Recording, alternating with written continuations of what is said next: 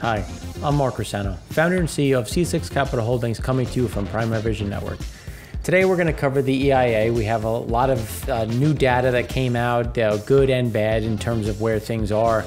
And obviously we had a really big build in crude, but then we did have that offsetting large draw in gasoline and a pretty sizable drawdown in distillate as well, but we'll go through that in pieces. And then when we look to Asia, things in Asia continue to weaken, which is putting those headwinds onto US exports and some of the different backdrops of where things are going to go in general. So before we get into just the EIA numbers, we just want to give a quick high level of kind of where we sit today as we go into what should be a fairly normal turnaround season in the US and Europe, just because a lot of these assets have been down. But we should see an accelerated turnaround season in Asia, which is something that we're going to cover in a moment. So just looking at the WTI crude curve here, you can see that the white line is demarking 55, and you can just get an idea that you can everything up until about January 2023 is trading above 55. So even though we're in this pretty steep backwardation, you can still get a fairly sizable hedge on, depending on which month that you're in, what you're targeting. And then that red line is showing where that 50 is. So you can see that we're starting to get a little bit closer to 50, but then again, most people aren't really looking at hedging 2027, but just kind of give you an idea of where things sit. We're starting to get a little bit of a crossover when you look at that the green curve, which is 2 weeks ago, getting some of that pressure later on in the curve. But again, the curve is really not predictive. It's just where you trying to model out where you think your returns will be if you're going to start investing in long dated projects. But that's why it's good to look at. But again, it's not something that's predictive. Like we've shown time and time again that it's just something to watch.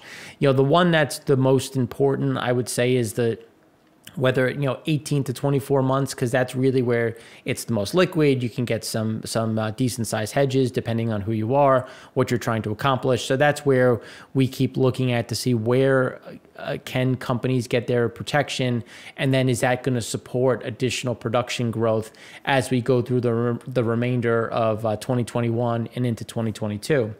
So just a quick backstop before we go into China briefly. We just wanted to look at, what are some of the changes. This was, I thought, a really good picture that was done by Reuters. And I just wanted to show, I think it kind of covers where we are year over year in terms of crude and products. So when you start averaging everything together to understand and really kind of pick up where those changes are, because I think it's important to appreciate crude and products when you're thinking about the two of them together. So when we look at Europe or the ARA, you can see that we're still up year over year. The same can be said pretty much across the board, except when we start going into Singapore, when we start going into Fujairah. Fujairah had another good number, which we'll talk about in the third segment. And then when we start looking at east of Suez, you can see that we're starting to get some positive news, which will start to reverse a bit just based on the amount of production or movements that we're seeing in terms of where the east of Suez really is going, based on some of that Asian data and some of the flows coming into the U.S.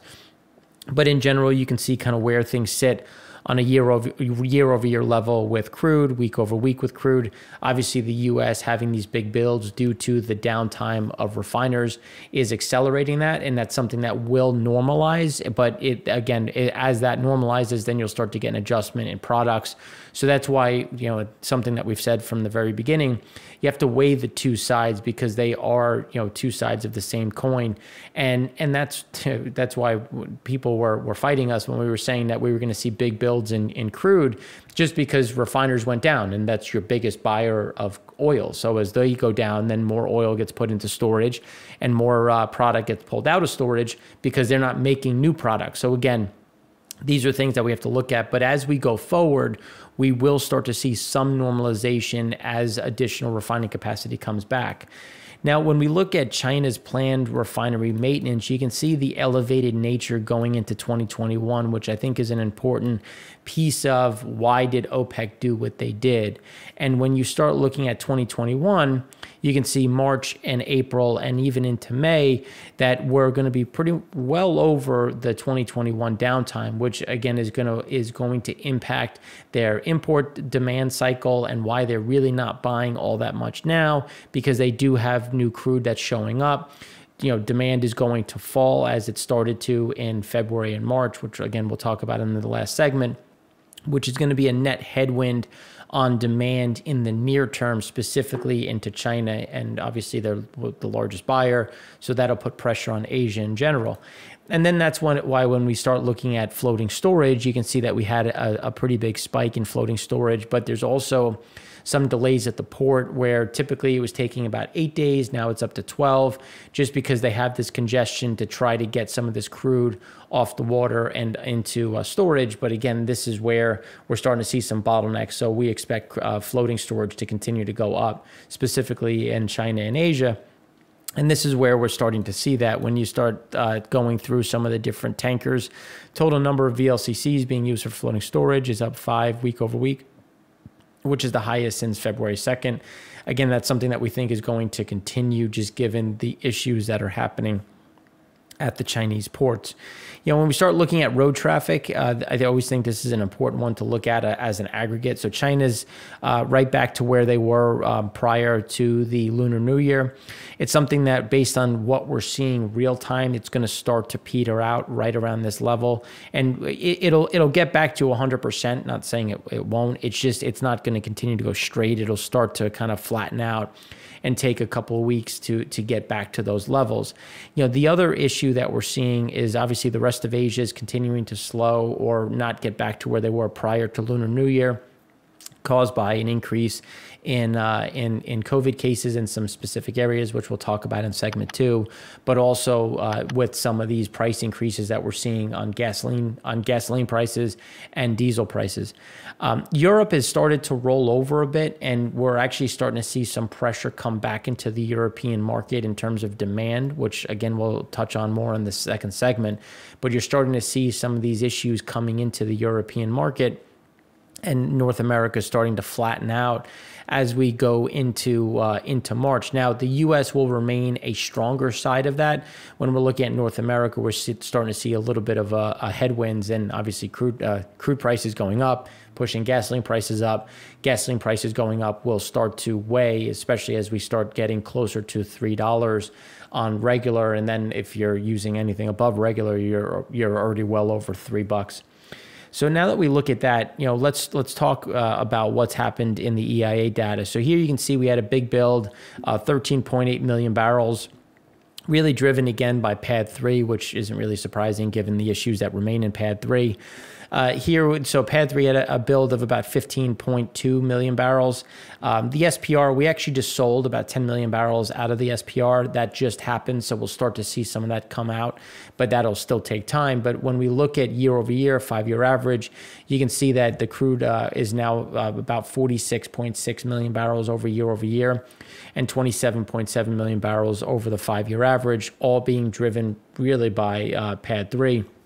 And in the comments, somebody had asked where I thought Cushing was going to be in the next 4 weeks, and my comment was higher, because Cushing was going to struggle to drain down into Pad 3 due to refinery issues, and then the headwinds that we've been talking about into the export market, which again is keeping some of this crude stuck in Cushing.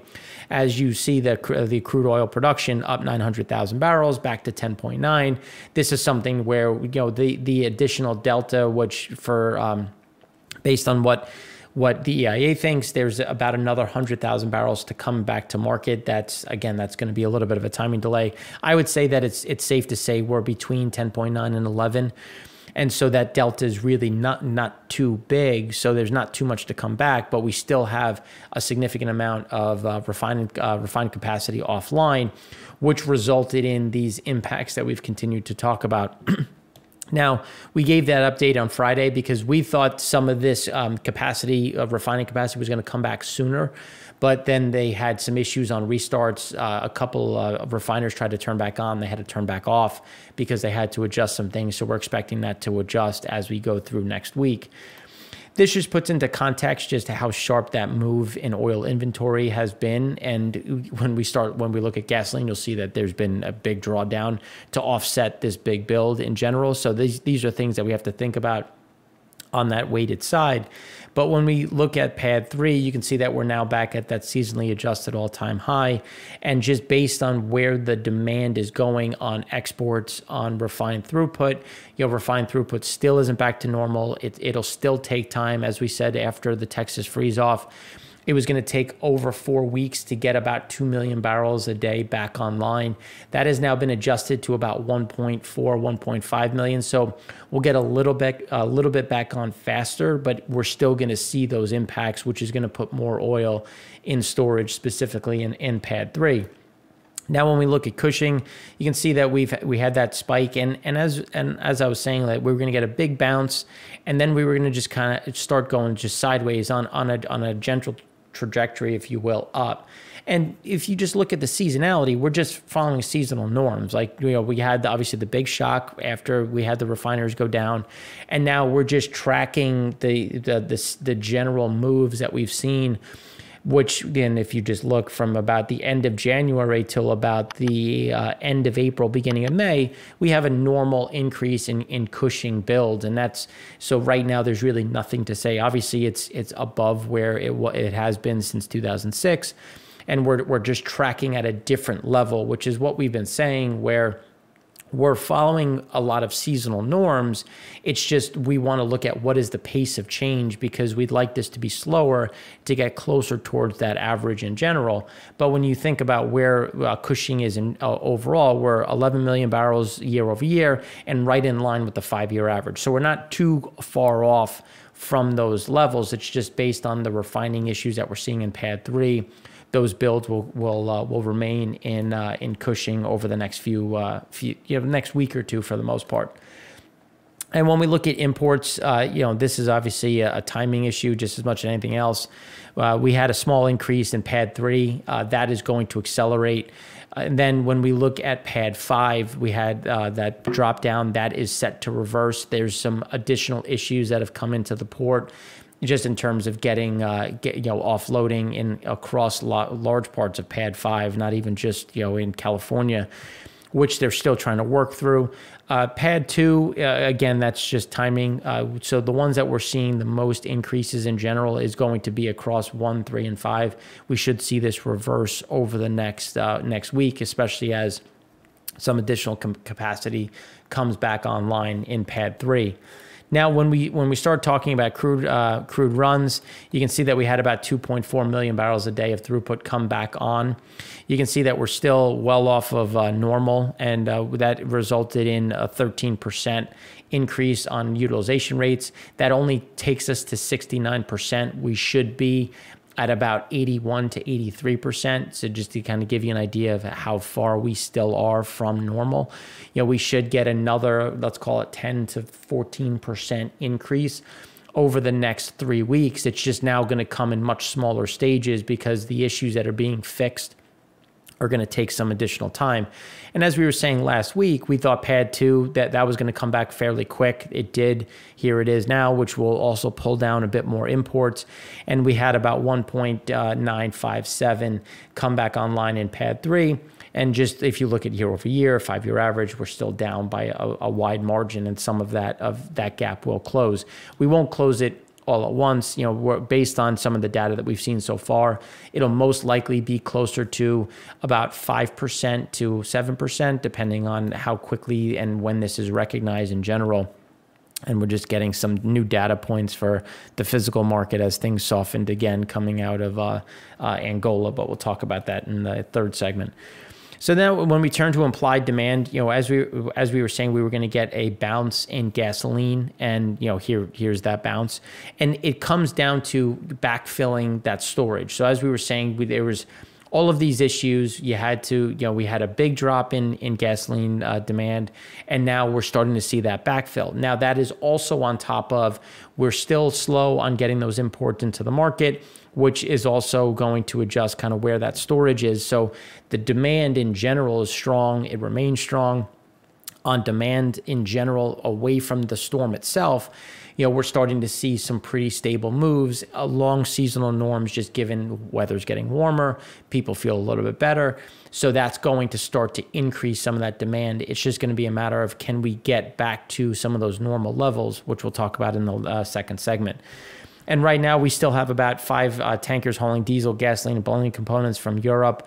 They've changed course, so it's going to be interesting to see what the margins are going to look like in general. So some are now going to Florida, some are going to the Caribbean, but you can see that the demand is still fairly strong. Disty, we're going to start to see that pare back a bit. This is kind of that last push, and then we start to see some of that normalization.